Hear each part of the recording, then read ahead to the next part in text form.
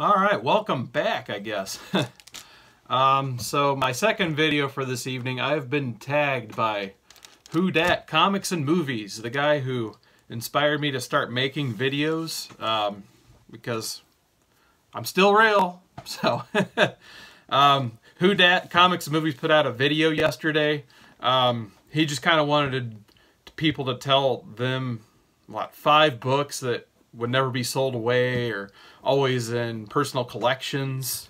So it was hard picking 5 books. I probably have like 500 books because I really don't sell too many at this point in time. And I've just recently started collecting, you know, Bronze and Silver Age stuff. So I don't really have a lot of like those big time classic keys and all that type of stuff to show. So most of these books I've picked are, you know, just they have a story behind why I have the book, or it was cool to finally get to meet the author or the artist of the book for the first time. So I don't really, like I said, I've probably shown most of my other keys I've acquired recently in my videos or on my Snups page. So I decided to do this a little bit different. So I'll just go ahead and dive into it. My first book I have selected, this one might be kind of a curveball on this type of list, but to me, it is one of the first books I picked up when I started collecting. And again, just like in my previous video, I talked about Fantastic Four 500, about how that kind of inspired me to keep collecting and restart my collection when I was in college and that type of stuff. And then I was in, I think, like Evansville, Indiana, and I roll across another comic shop that I've only been into that one time. And I heard about this book. It's Hulk the End. So around that time, I think this came out in 2002. I probably didn't even get it till 2003. I kept hearing about how Marvel was coming out with this line of the End books, and I don't know, that type of stuff was always kind of intrigued me. It just, you know, finality to one of your favorite characters, because usually, you know, in the comic book medium, obviously, things just keep going and going and going. So it's kind of curious when books come out like this, so at least like certain authors and artists can kind of come up with an ending to their character, perhaps.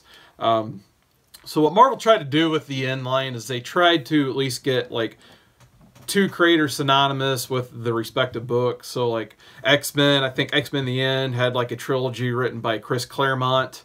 I think the Thanos storyline had Jim Starlin at the creative helm, and in this one had Peter David and Dale Keown. So Peter David had an excellent Hulk run, of course, so they were selected to do this book.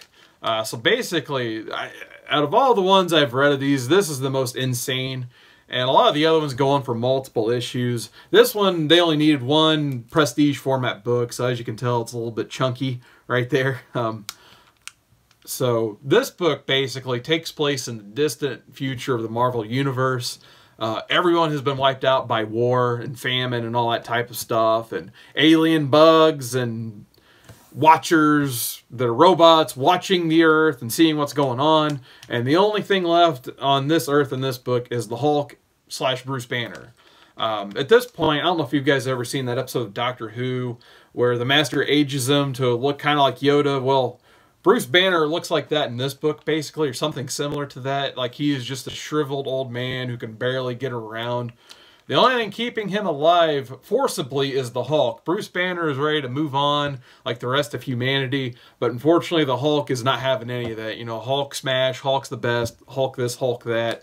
So Hulk will not give up Bruce Banner, basically, even though he wants to. So, I mean, if you guys haven't read this, see if you can check it out. I mean, this book is a little bit harder to come by. I think it's in...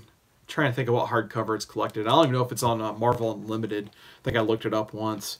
I think it's only been reprinted 1 time as a part of another hardcover that I think had to do with the Future Imperfect hardcover volume. So if you guys roll across this, I recommend it. I don't really want to spoil too much about the ending. It's a little bit, obviously, in a book like this, it's going to be a bleak ending, but it's very interesting. So I highly recommend checking it out. I got my book signed by Peter David right there. I think, you know, growing up, wanting to meet comic creators, Peter David was on the top of my bucket list of creators to meet. So when I heard he was going to a convention near me, I definitely had to get this book right here signed by him. It's one of my favorite works he's ever done. And that includes Space Cases. Next up, This book was actually a Christmas gift from my brother. He gave me actually like 12 Bronze Age X-Men's, which I don't know why he gave these to me. I mean, it was probably the most generous thing he's ever gave me. I've got to admit. But I think this is my favorite cover from that whole run. It's Uncanny X-Men 142. It's that Chris Claremont run. The Days of Future Past storyline. I'd say this cover for me is a tie with, well, it's on my wall above me. You can't see it. It's kind of like right in front of me. The one with all the wanted and apprehended posters of Wolverine and Catherine Pryde standing in front of it. I like this cover just as much. I didn't feel like taking the other one down, I'll be completely honest. And this one was just in one of my short boxes, so I grabbed it. Got this one signed by Chris Claremont. I think this is actually the very first comic I had ever got signed. It was at, I think I visited my brother in Houston, Texas. So we went to Wizard World. I think it was in Austin, technically. So we had to drive to Austin, Texas in 2003. And Chris Claremont was there. So, of course, I'm like, well, definitely have to go meet Chris Claremont because, you know, these books are awesome. Everything X-Men he has done is just excellent. So, definitely had to get this signed. So, I was very excited to do that. And, yeah, I was very happy to get this run. So, book's a little bit beat up. I mean, obviously, it's, you know, from the late 70s, early 80s era. So, even though it's beat up, I will still treasure this book. And unless I get some sort of upgrade, even then, I probably will hang on to this just because it's memories of one of the very first signings I ever went to. My brother gave it to me, so that was my second one. My third one, I kind of tried to pick, I think, what the best variant cover in my collection is because everyone loves variant covers nowadays. So I picked Uncanny X-Force, the J. Scott Campbell. I don't know if this was a 1 in 10 maybe, something like that, but I don't see too many of these online. I usually see the one, I think, right here. Usually there's like a Midtown edition of it. How Midtown has their exclusives that usually run for like 10 or 15 bucks on their website and in store. Marvel did this one separately of the Midtown run. So this one's, I mean, even though they recycled the cover on the Midtown one, this was that, I think, the 1 in 10 version of it. So, and I got this signed by Rick Remender in 2012 as well. So, the other reason I wanted to shout this out, obviously J. Scott Campbell, excellent cover, one of my favorite cover artists of all time for sure. But this run of Uncanny X-Force and the run prior to that Craig Kyle and Chris Yost did, by far my favorite run of X-Force books. So, I mean, once again, I keep saying it, but if you guys haven't checked it out, check it out. It's in, I think they just did a hardcover, like bigger versions of it for the Remender run. And I know before that, the Kyle and Yost run had, I think, 2 or 3 bigger volumes. That's the one. But before this, that was the one with Wolverine and X-23 on the same team together. I think this one, I think Deadpool was at the end of the last one when they did, sorry, I'm looking at my hardcovers. I think they did the Messiah War storyline as the part of the previous one. That's kind of where they started to add Deadpool. So this one, I think this is the most complete team, though. It has, you know, Phantom X, which is awesome, Wolverine, Psylocke, Deadpool, and Archangel. So, I mean, this is one of the best X-Men, X-Force teams ever put together, in my opinion. So, like I said, I think this one goes for a pretty penny. I didn't look it up before this video, but I think I paid like $6 for it at my local comic shop when it came out. So I was very happy to have this. And actually, I didn't realize until I was doing this video that J. Scott Campbell has not signed this for me. So I guess if he ever comes into the Midwest again, I'll try to get this signed by him. Which I got like Street Fighter issue 2 signed by him. I have no idea why I didn't get this. But anyway, on to my fourth book. So I was lucky enough, at least at one convention, to bump into Robert Kirkman. So I think it was maybe the last good Wizard World, maybe 2009 or 2010 in Chicago. He wasn't even really advertised to be there. I think he just had a panel dedicated to him, so I couldn't really tell, based on the program at the time, whether he was actually supposed to be there or if it was just a panel about Robert Kirkman stuff, because I've seen panels before where they say like, oh, this is dedicated to so-and-so creator, even though he's not even in the same state. So I'm like, yeah, I like Invincible, I like Walking Dead. And this is, I gotta preface that, this is before The Walking Dead was anything like it is now, you know, like the biggest TV show on cable and all that stuff. but he was still a pretty big deal. I mean, the little place that Wizard actually held it in was packed.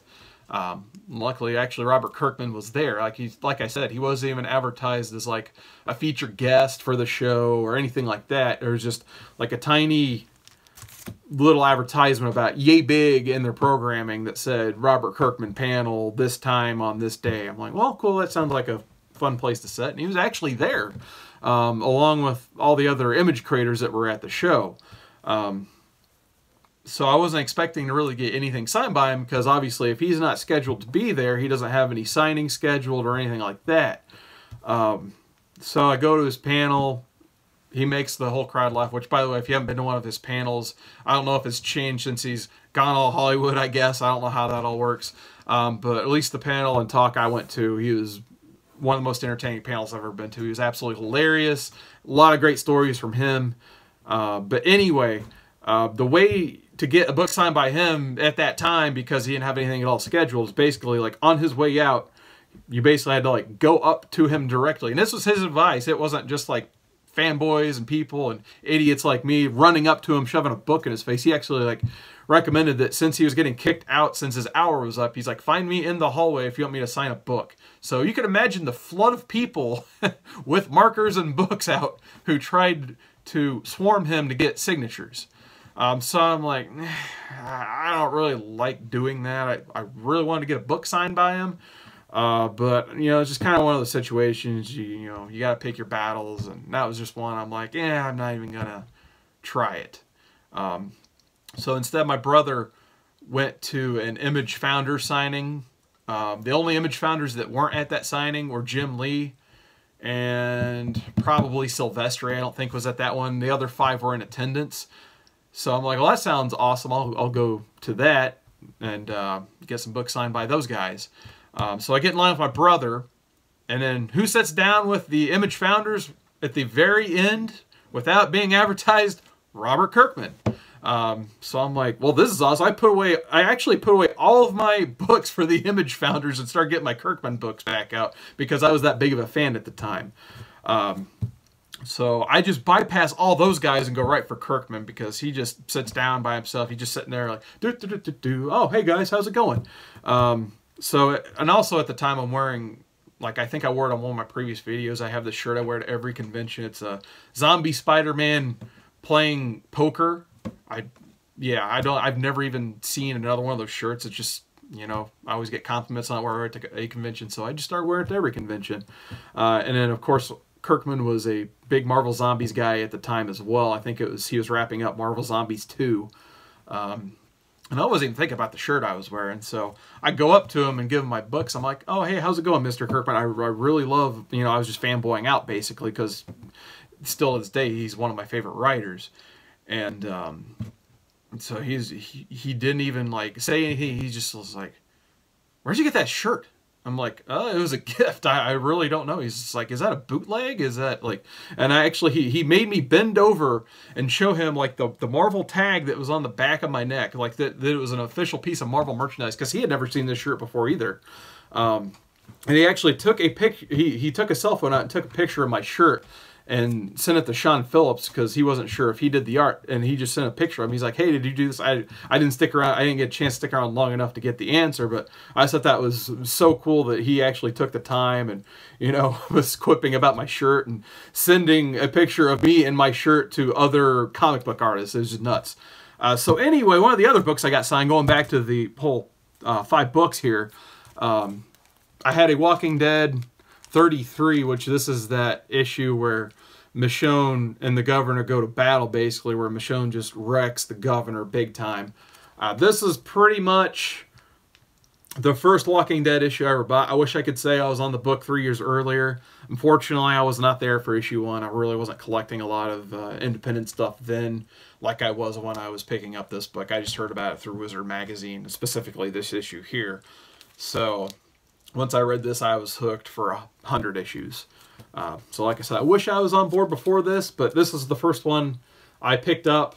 Unfortunately, it's not that second print blue cover, which don't get me started on that because first print's always greater than second print's in my opinion. So when I have the choice to pick up the first print, now which one's more valuable, the second print, but who cares about value? I'm here for this book in particular. The first print of issue 33, signed by Robert Kirkman. So once again, this one probably will never be going anywhere just because of that fun, hilarious story I had getting this book signed. It always makes me laugh every time I think about it. So the last book I have, I was lucky enough, I don't know if it was the same convention or not. It was pretty dang close. If it wasn't that specific convention, it was probably like one before or after. I'm trying to think of the date. It might have been 2007 maybe. Anyway, I was lucky enough to actually finally meet Michael Turner, one of the absolute greatest artists of all time in my opinion. Definitely like one of the top cover artists. I mean, I'll just go ahead and show the book. This is Soulfire #1. This was a Wizard World Chicago limited edition.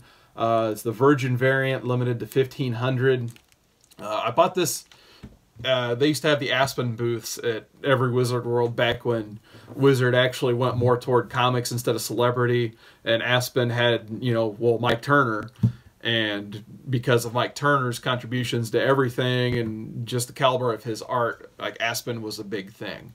So meeting Mike Turner at the Aspen booth at the Wizard conventions, the line got bigger every year. So I bought this. I was kind of hoping that year, like, yeah, I'll get it signed by, you know, Mr. Turner and all that good stuff. And yeah, it was pretty much impossible the year I bought this. So the next year I went back. I think, unfortunately, it was, I think, the final year he was alive. And you know, obviously we didn't know that at the time. So, you know, I was like, I got to meet Mr. Turner this year. So I had, you know, 5 books I wanted to get signed by him. This was one of them just because, I mean, I limited to 1,500. They're going to charge for it. So because I paid a few extra bucks for this book, I was like, I got to get signed by him this year. So I probably waited the hour and change. Finally got to meet Mike Turner. He was one of the sweetest, nicest people I've ever interacted with at a comic book convention. I can't say enough words about him. Just when he passed, the amount of, you know, emotion, because I think it was Wizard World 2008, that August. They had Aspen, everybody, all of his friends were there when he passed away, and I mean, you could feel it in the whole convention center when he passed. So like I said, he was lucky enough to be there a year before, and for me to actually get to talk to him before all that happened. And like I said, I can't say enough good things about Michael Turner. His art is awesome. He was even more awesome. But I was lucky enough to get his signature, and then Peter Steigerwald also signed this. But when I was getting this signed by him, I kind of joked. I'm like, yeah, it took me a year and an hour waiting in line to get this signed by you. And he just laughed. He's like, and actually he didn't laugh. I'm sorry. I felt like he legitimately felt bad. He was apologizing for making me wait. I'm just like, you don't have to apologize at all. You've earned all of this. So he was extremely humble and very nice. Like I said, I've a good chunk of my collections is signed by, you know, the creators who did them, and I've met a lot of creators at this point, but in terms of like class acts and awesome people, and just, you know, Mike Turner was top of that list. Like he was just amazing. So I can't say enough good words about him, and I think all of you guys have heard from everybody else how great he is, and was, I should say. So once again, Soulfire #1. Like I said, just because of that story, I would definitely never try to flip this and capitalize on, you know, his death or anything like that. So this will be staying in my collection for a very long time. And then, I guess, technically honorary mention / book #6, since technically not a comic book, my sketchbook, which I showed, I guess, technically 2 videos ago now. That thing might go in the coffin with me. I obviously would never sell anything at all with sketchbook, give it to anybody else. That's my baby. That goes to every single convention I go to with me, anything like that. Just to get, you know, author signatures, artist sketches, anything I can get. I mean, I'm lucky to be able to get what I've got in there. So that thing will probably be 6 feet under with me when the time comes. So I had to shout that one out. All right, so since wow, I'm sorry, 19 minutes, 25 seconds. Ew, I apologize for being that long. So I guess the last part of my video, I got to shout out some people. So first off, I'm going to shout out Rebel Comics. He was talking about in Rebel Cat last night how he wanted to do one of these. So I don't know if he's going to do one or wants to be shouted out. So I will shout him out. So Rebel Comics, you are shouted out to do one of these. If you guys haven't checked it out, Rebel Cat, 4 episodes in and absolutely awesome. One of my favorite live streams every week, even though live streams are every day, which thumbs up, guys. You're all doing an excellent job. I'm not saying there's too many, but you guys are machines. Good job on all the live streams. I've watched more live streams and comic book content on YouTube than by far than anything on television in the last 3 or 4 weeks. My second, Silver Age Dave.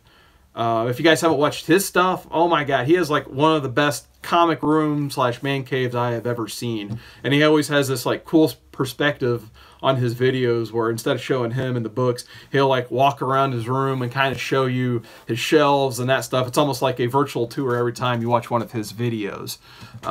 So I kind of wanted, I don't know if he'll even watch this. I don't know if he subscribed to me, but I figured I'd try to, you know, tag him. So, because I don't know if you guys have ever seen Indiana Jones and the Last Crusade. I'd imagine him picking 5 books out of his room is like Indy and the other guy trying to pick out the Holy Grail amongst all these Holy Grails. Except I think in Dave's case, any choice would be choosing wisely so he wouldn't turn into a dust skeleton. So, Silver Age Dave. And why not? I'll shout out the other 2 people I shouted out earlier. Sam I Am Comics, you're tagged. Jennifer Courtney, you're tagged. I don't know how many more of these I'm supposed to do, but since I'm almost 22 minutes in now, I'll go ahead and call it quits on this video. So, you know, lastly, once again, thanks a lot, Whodat Comics and Movies. Russell, I mean, I probably wouldn't be doing these videos if it wasn't for you kind of pushing back and saying, like, hey, you've been buying all this stuff. Still real. So, you know, I definitely appreciate everything all of you guys do for, you know, the community in terms of like auctions and that stuff. You guys have hooked me up with so many good deals. So thank you guys for everything. Thank you for watching. Subscribe, thumbs up, thumbs down. I don't care. I mean, this video's gone way too long anyway. So like I said in the last few videos, leave a thumb, I guess. Subscribe. Thanks for watching.